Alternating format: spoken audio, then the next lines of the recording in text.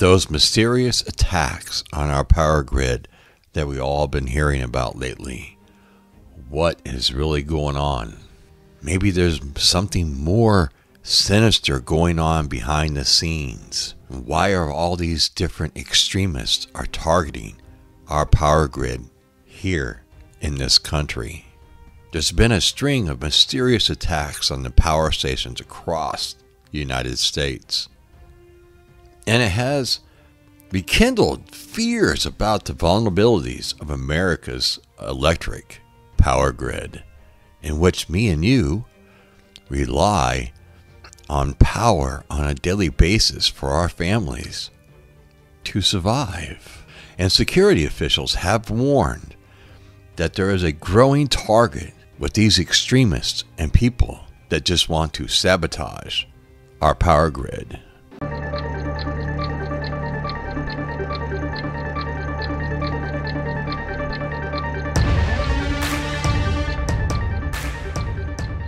The attacks, really mysterious activities at these U.S. power stations has reached a decade-long high over the last year, with more than 100 reported incidents in the first 8 months of last year. Department of Energy's most recent data does show that through August of last year, there have been at least 18 more public reported attacks or potential attacks on substations and power plants in Florida, North Carolina, Oregon, South Carolina, and Washington State. The tally includes at least a half dozen at Duke Energy facilities here in Florida, and at least 6 others on electrical substations in the Pacific Northwest in November and December of last year. What is really taking place with these mysterious attacks? The mysterious attack on Thanksgiving, 2 intruders cut through a fence at a substation in Oregon and used firearms to shoot up and disable numerous pieces of equipment and cause significant damage. And the most high recent profile case that we've all heard about, the intruders breached the gates and opened fire on 2 Duke Energy substations in Moore County, North Carolina in early December. We all remember that. Damaging power equipment, and local authorities called it a target attack that cut off power for more than 50,000 people. These mysterious attacks and these different type of suspicious activities are only growing worse. It is not clear who is behind all this, but the surge has alarmed federal officials and security analysts who warned last year of credible threats and plans by these violent domestic groups to attack our power grid. Our power grid just sits out there and is wide open, and it is for anybody's taking. Some of these don't have cameras. They may have fences, but they can cut through them. They're using firearms so they could shoot for long distance and destroy these power grids and put all of us in the dark. It's a very easy target. These extremist social media platforms and messaging apps are loaded with all these different types of things, and because they're not being able to find anybody, blame anybody, arrest anybody, it's only making them grow more because they have found the weak link in the system to bring down the power grid here in America.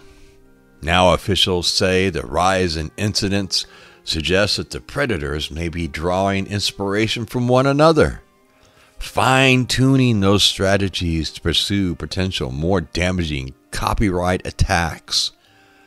They all want to be famous. Each incident and each suspect that escapes undetected further deepens these groups to perform these mysterious power grid attacks and target us here.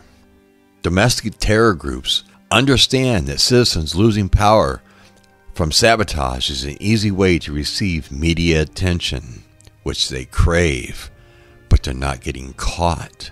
The FBI, Homeland Security, all these different agencies are trying to figure out who's doing this, who's responsible, and they have done it with fail.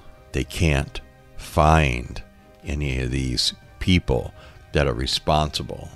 The motivation and methods of the recent attacks vary. Some of these predators may have been seeking money, not mayhem. Federal authorities say that the attacks on 4 substations in western Washington state on Christmas Day, which left more than 15,000 residents in the dark, by 2 men seeking to knock out power so they could commit robbery. Moral of the story here, folks, a lot of different people are looking to attack our power grid.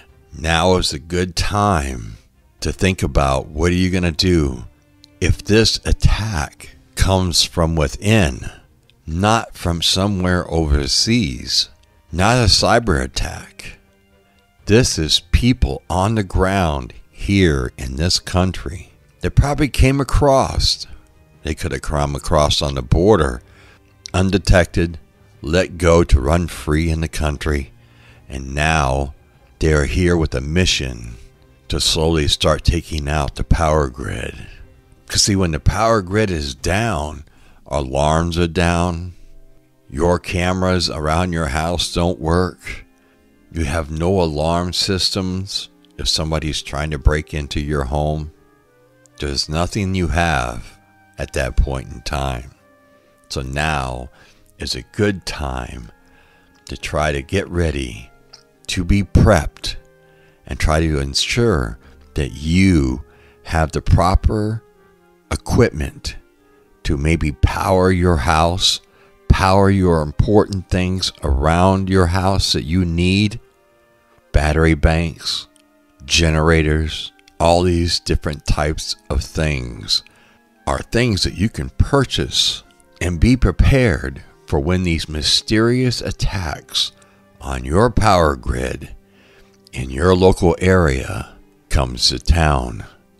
Because folks, it is really happening, and we have to make sure we're heeding the warning and getting prepared now, because they haven't found who's responsible.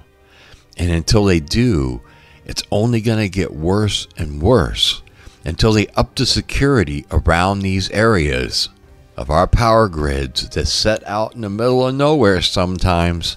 We have to make sure we're taking the steps to ensure our family will be safe.